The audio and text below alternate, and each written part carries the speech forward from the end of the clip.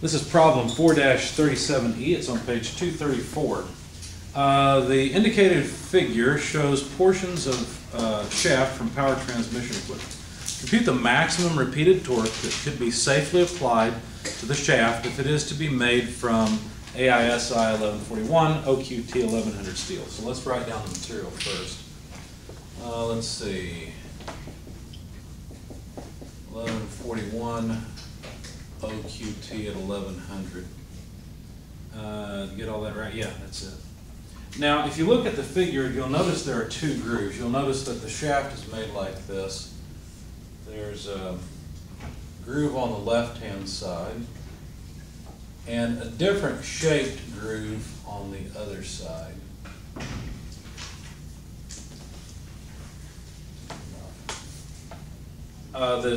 The information, the geometric information is given there. I guess I may as well go ahead and write down some of it though.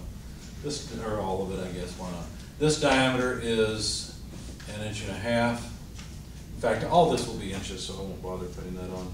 The width of the groove here is 0.008.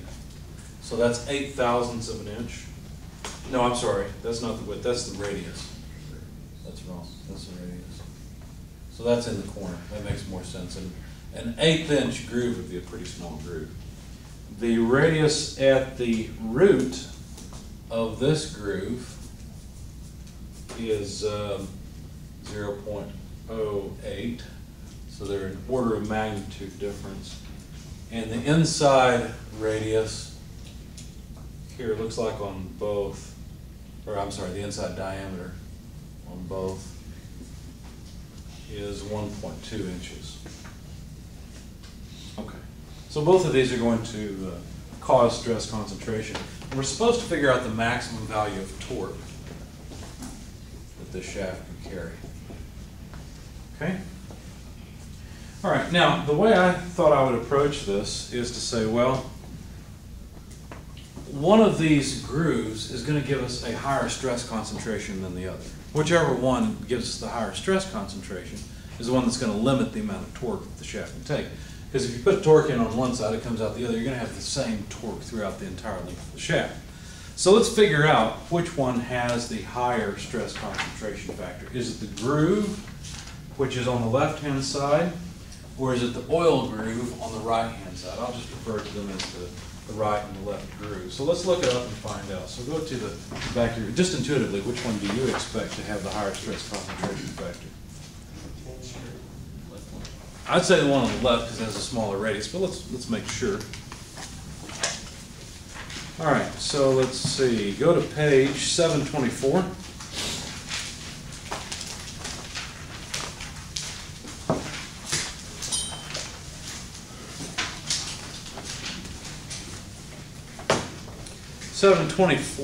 Is that the one we need?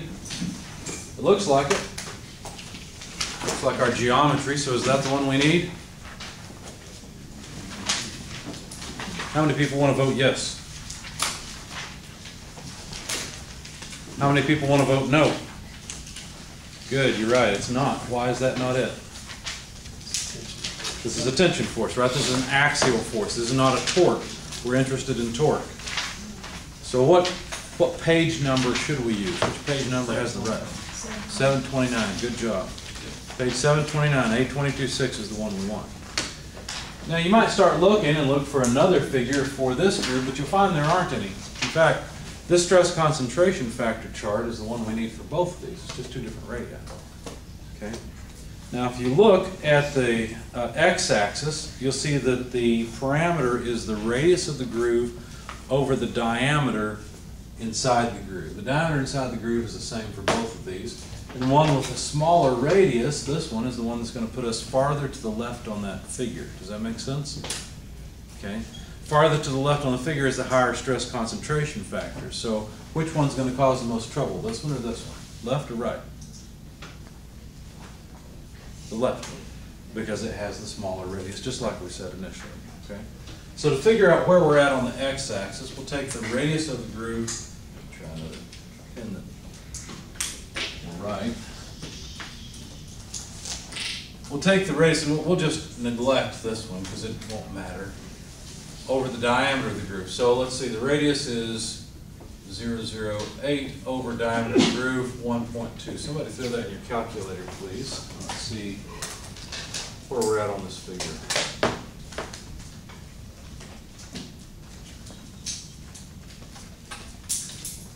Yeah, 0.007.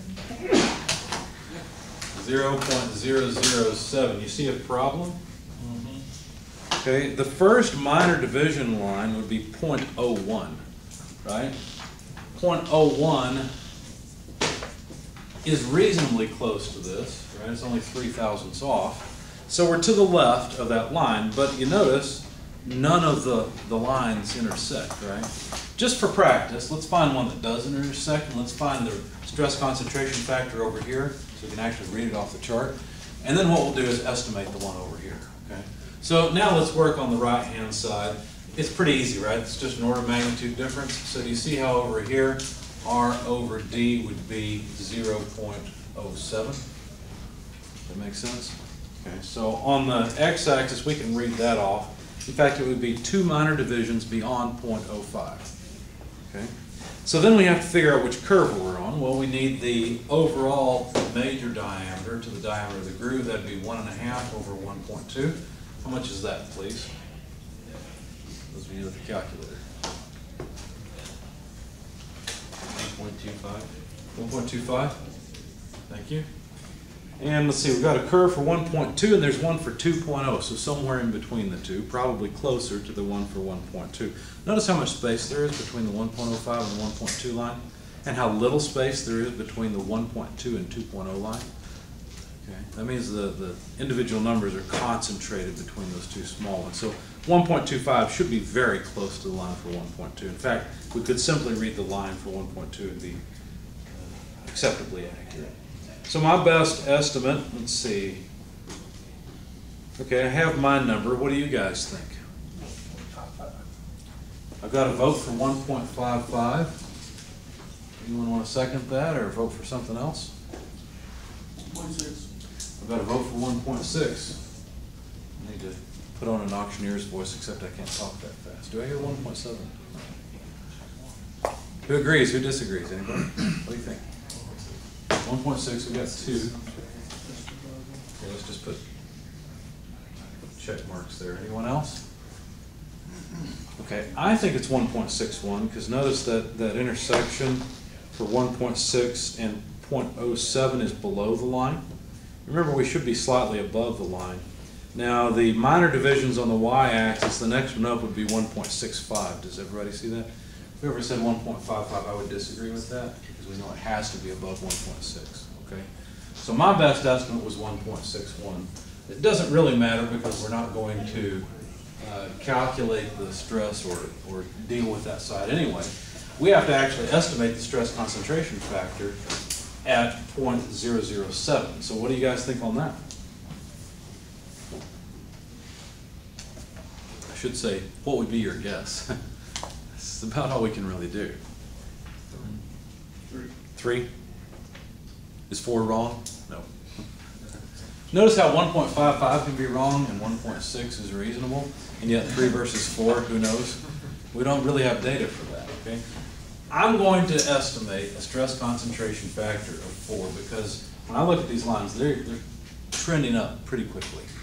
Is it right, is it wrong? Did I extrapolate it? No, that's just my best guess.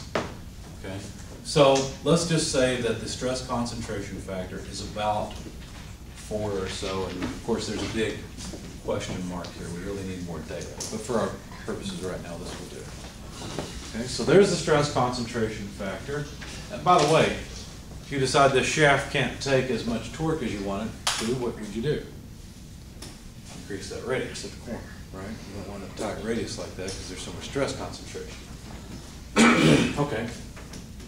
Well, how are we going to figure out the maximum torque? Well, we know that the stress is related to the torque, right? The higher the stress, the lower the torque that the shaft could take. So let's find out what this material can take. So in other words, let's come up with a design stress. How could we do that? Well, go to, I think it was page 202, I made a note of that. Yeah, there we go. Page 202, look at table 4-1.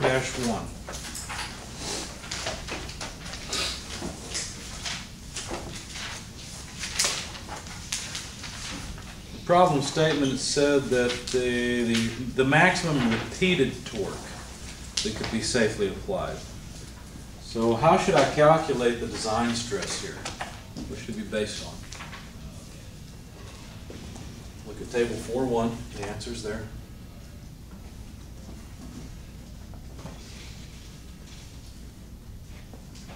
This is a repeated load. In other words, applied, unapplied. So this is like fatigue. Repeated torsion. It's just the center one, right? Design factor should be 4. Therefore, if I take the yield strength and divide it by 8. Why do I divide by 8? We talked about this last time. I thought it was 4. No, it's 2. Because it's 2 times. Why is it 2 times 4? Because it's always twice what you call it. Estimating the shear yield shear strength yield. is about half of it. Exactly. The yield strength in shear is about half the yield strength in tension. Okay? Good. Good memory. Good job. So that's why. All right. So let's go look up the yield strength of this material and see what we can find. Now, as I go along, what I try to do is give you guys a lot of information and then ask you for information later to make sure you know where to find it and help you begin to solve these problems. Okay, so you tell me, what should the yield strength be for this material? You can all look it up. We'll see if we can agree on a number. 97? 97 what? KSI? I got one vote for 97 KSI. Anyone second that?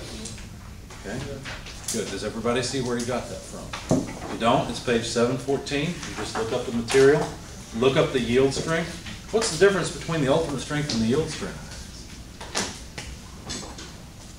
The ultimate strength is where it breaks. That's right. The ultimate strength is a fracture. Yield strength is where it starts To deform without any added stress. starts to deform without being able to return to its original shape. Okay, so that's their yield strength. So 97 KSI. So 97 KSI divided by 8 comes out to what? 12.125. 12.125. Thank you. Do we really need the 125? Maybe, maybe not. Probably really not, but we'll keep it for now. Okay, so there's our design stress. Okay, that's all well and good, but how do we relate that to torque? Let me find the equation for you.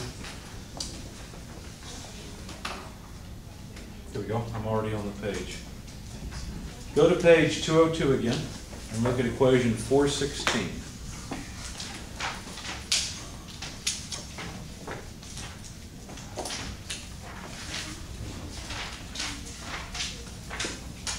Equation 416 says this. It says the maximum shear stress is related to the torque being divided by Z sub P. What was Z sub P again? I don't remember. Polar section modulus. Polar section modulus. I'll get that eventually, probably by the time you guys are done with this class. What was it? Well, it's the polar moment of inertia combined with the diameter or radius, basically. Okay. We're interested in the polar section modulus for this. Well, which one? Well, remember when we went and got that stress concentration factor? It has to be based on either the cross-sectional area here or here, and we didn't bother to notice which it was. So let's go back and look it up again. It seems like they're always basing it on a smaller cross-section, so I suspect that's what they'll do this time. Yeah, so page 729, which is it? Smaller or larger diameter?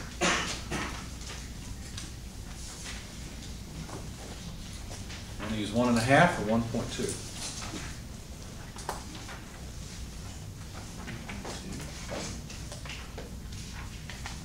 I hear a questioning 1.2. Give me a confident answer.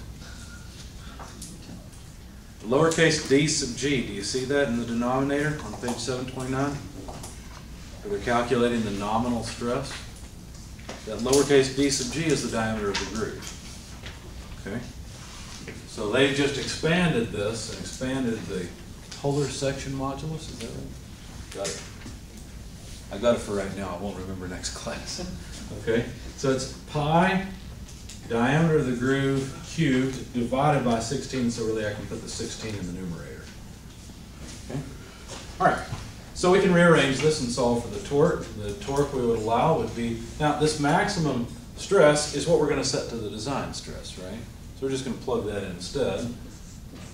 So D multiplied by, let's see, it would be pi dg cubed divided by 16 if I rearrange the math properly. Yeah, that looks right. Any questions? Okay, well, let's continue and work this out. So this would be the design stress, 12.125 KSI, pi over 16, the diameter of the groove, 1.2 inches quantity cubed. And what will our units be when we're done with this? Thousands of inch-pounds, right? K inch-pounds, because the square inches will cancel with two of these, but there's still an inch there. So we've got thousands of pounds times inches. Okay, so plug it into your calculator and see what kind of number we come up with. Running out of space. Well, this is the max because that's a maximum stress. I'm sorry? 4.11. Thank you, 4.11. And this is kilo pound force inch. Let's change it to something we'd all like. How about foot pounds? Okay, so basically, if we take care of the kilo, that'd be 4110 pound force inch. And now if we multiply by 1 foot for 12 inches, basically take the 4,1100 and then, or not 1100, 110, 4,110, divided by 12, and what do we get? 342.5. I'm sorry? 342.5. Thank you. Let's just call it 342 and be done with it. Foot-pounds force of torque. So that's the maximum the shaft would do. Is that a lot of torque or a little bit? Depends, doesn't it? Depends on if you're talking about applying it with a wrench by hand. It's a decent amount of torque. A whole lot of torque. In fact, you better have a long moment on for it. Most torque wrenches for working on engines, you can generate about 100 foot-pounds or so of torque reasonably. You could generate more, but still, that's quite a bit of torque. Is that a lot of torque for an engine? It's a decent amount. It's not shabby. Not too much, not too little. Is it a lot for a wind turbine? No. Right, so very small, in fact. A wind turbine would generate quite a bit more than that. Questions, comments? How did that, Yeah, go ahead. when we went from the 1.6 to the 4, I know we were looking at the graph and we just kind of estimated, but how did you do that exactly? Just to make sure I'm... I looked at how the line went up and just Okay. took the best guess I could. Okay. These are So these there wasn't like an equation you used, or you didn't no really... equation. All right. It's called SWAG. You know what SWAG stands for? Sophisticated Wild Guess. That's what it Okay. means. Okay. All right. Sometimes you take a swag at it. Okay. I better cut that out of the video. Why bother? We didn't use the stress concentration factor, did we? Oops. Where should we have used the stress concentration factor? So it would be stress concentration factor times the nominal stress. There we go. All right, I missed that. So basically, we have to, let's see, yeah, so what we've got, let me get my thoughts together right. Let's see, because I jumped directly from the design to that. So we'd have to derate this essentially, so we divide by the stress concentration factor. Let me back it through the equation. It would be here. And so let's see, we should have multiplied it there. Right? Did we do that right? Yeah. So we should have put it here. And so this is wrong. Let's try again. Good thing we're not on exam. Good thing I'm not taking an exam, isn't it? Okay. So now basically what you'll end up doing is dividing this by 4. And that's how much it could take. So what's the number now?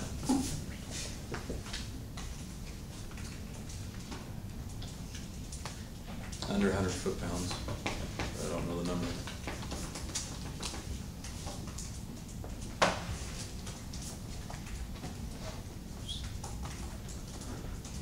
.03. 1.0, that's not possible, 1.0, 103? 103? It's too much still. You probably did the first one. Or the pool. Yeah, I probably took that and divided by 4. Try 342 divided by 4.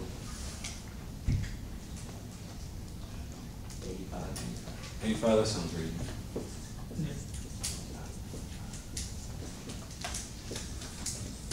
All right, any other questions? That was a good question. I missed it.